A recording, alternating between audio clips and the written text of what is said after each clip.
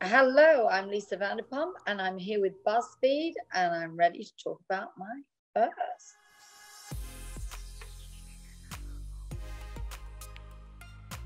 My first job was in a sweet shop when I was about 14. I used to work there after school, and I used to work there on Saturdays. And I cannot believe that the owner of the sweet shop, because I used to eat most of the sweets, would actually let me have the keys and open up the shop on my own.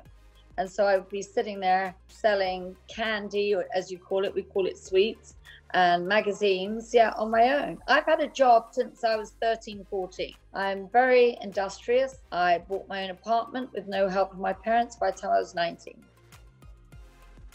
Well, I think I was in London, and I think it was a car phone rather than a cell phone. I remember Ken had one of those heavy weights that you had to carry around, which look ridiculous now when you think about it.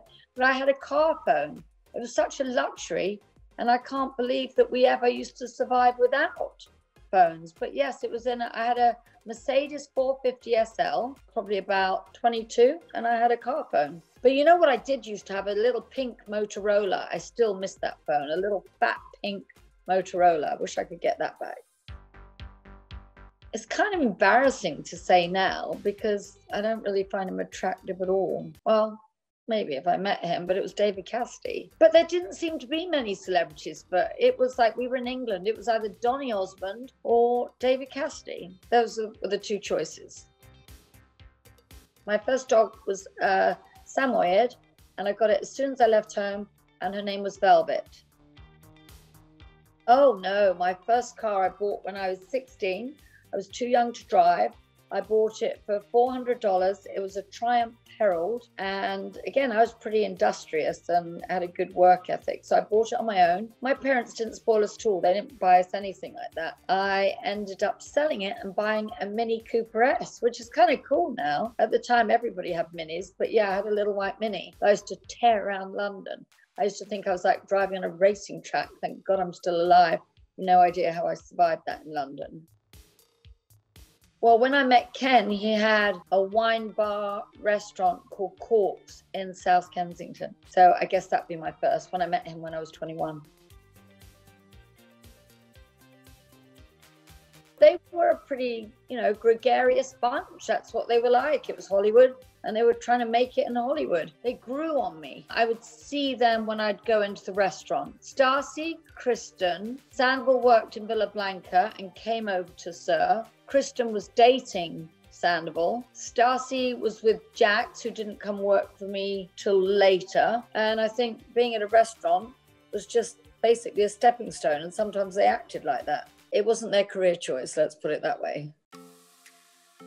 My first date might have been at a party with somebody who actually turned out to be gay, which is rather disappointing. I hope it wasn't me that persuaded them. My first date with Ken, I met him through my brother. He'd known my brother for quite a long time. My first date with Ken was in a restaurant called San Frediano. He'd asked me out prior to that, and I'd said no.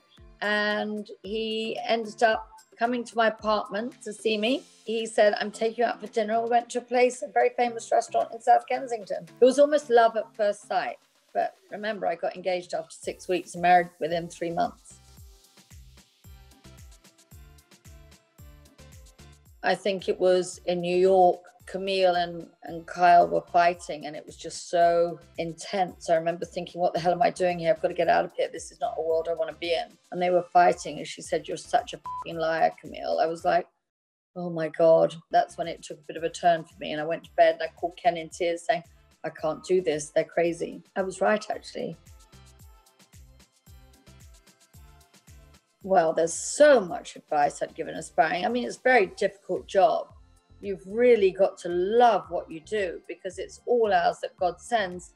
And I think really pay attention to the ambience as much as the food. Make sure that the surroundings is really as important as the food. That's one of the key things of our success.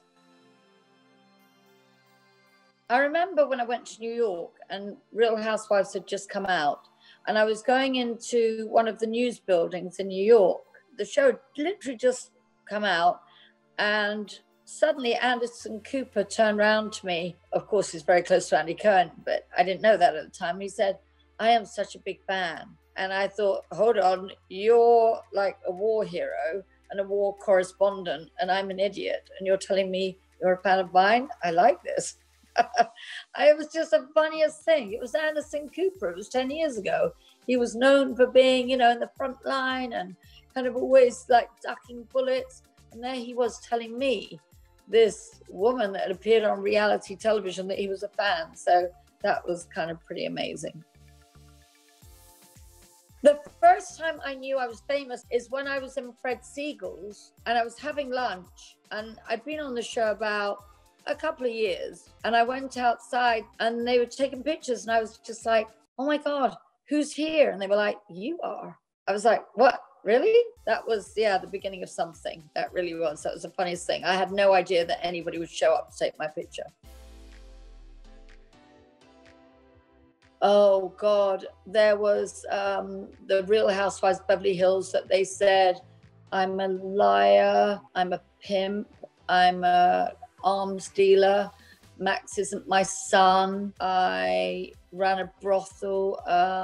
What was it? There was loads of things they said about me in the second season. Everything negative. Yeah, they threw at me in the second season. I was just like, am I even going to dignify any of this with a response? They said that I would go around selling arms on my boat in the south of France. Like, where do these people come from?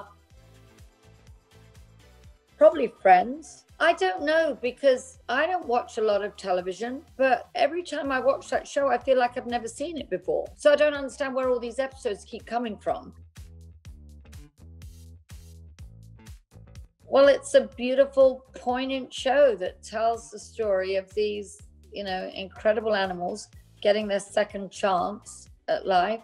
It's also a human story as well, about making the right match. I'm just passionate about this project because Vanderpump Dogs has been open for 5 years now, and I have to thank my staff for that. Dr. John Sessa has gone above and beyond. We've just loved this show, you know, just seeing it shine a light on rescue, seeing so many of these gorgeous furry people getting their second chance at life. And it's a heartwarming, emotionally provocative show. I think people are going to love it. Well, thank you so much, BuzzFeed. Please watch Overserved on E! And watch Vanderpump Dogs, which is streaming on Peacock. Thank you so much.